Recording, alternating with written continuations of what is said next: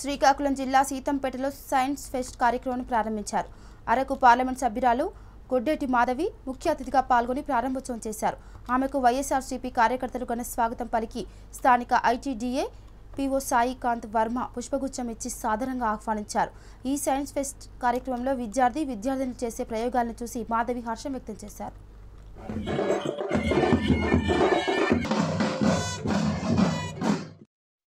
సీతంపేటలో శాస్త్ర సైన్స్ ఫెస్ట్కి ఈ నియోజకవర్గంలో ఉన్న సీతంపేటకి ఇచ్చేయడం జరిగింది. పిల్లలందరూ సైన్స్ ప్రాజెక్ట్స్ పిల్లలు తయారు చేసినవన్నీ చాలా ఇన్నోవేటివ్గా ఉన్నాయి.